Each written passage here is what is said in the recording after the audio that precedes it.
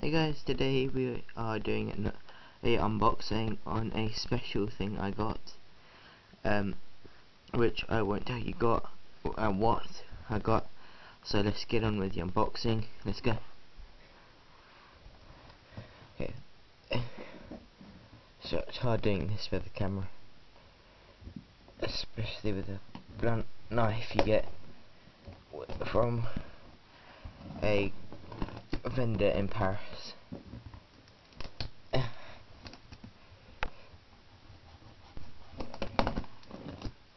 I already took the sorry. No. I already took the what's it called? The information about where I live, so no spammers can spam me. Yeah, but if you want to send me something, go ahead. But you probably guys won't send me anything because we're just starting off as a small channel. But hopefully we're gonna try and be big and better than all the other people out there. It's good that they pack it so well, but it's bad for me unboxing it.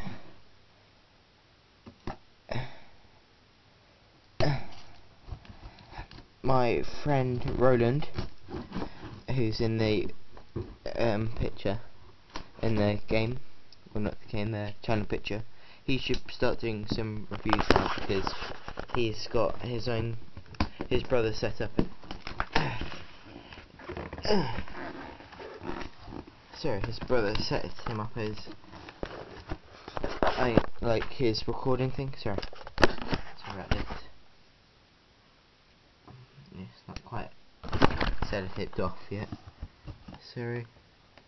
Don't spam. Okay, should be done now. Yep.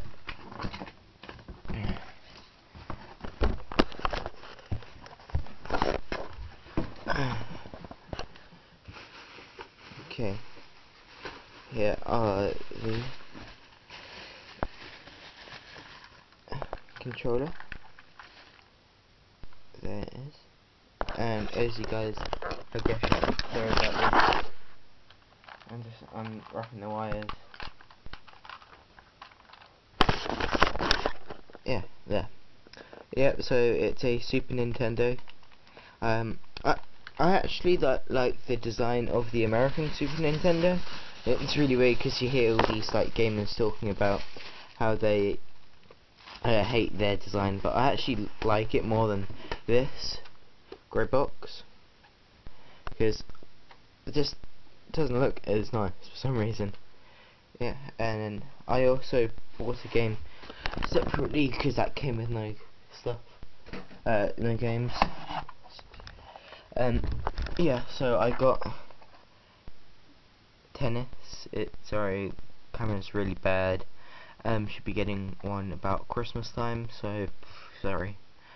It's called Amazing Tennis. Yeah, I even like the cartridges more in America. Yeah, so can you tell me what this game's about? Because unfortunately it doesn't come with power.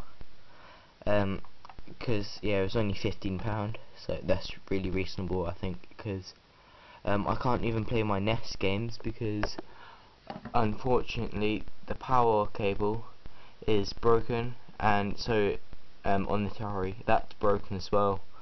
So yeah.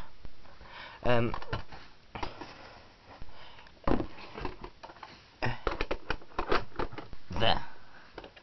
That's what it looks like, plugged in and all. Power on. Eject. like you need an eject button anyway. Reset.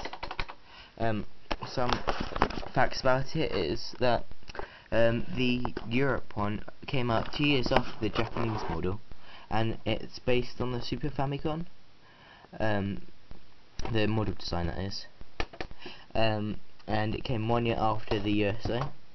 In England we did not receive the Model 101 or SNES 2.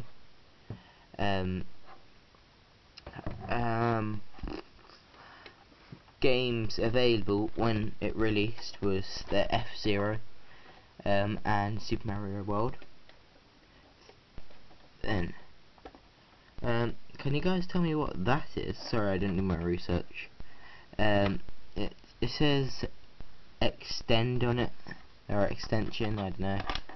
It's EXT, exit, I don't know. My one came out in 19 something, and it's for ages 8 and up.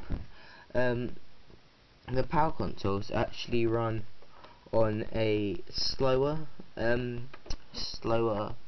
memory board, or whatever it's called, 16% slower than the NTSC one, with larger black borders at the top and bottom of the screen.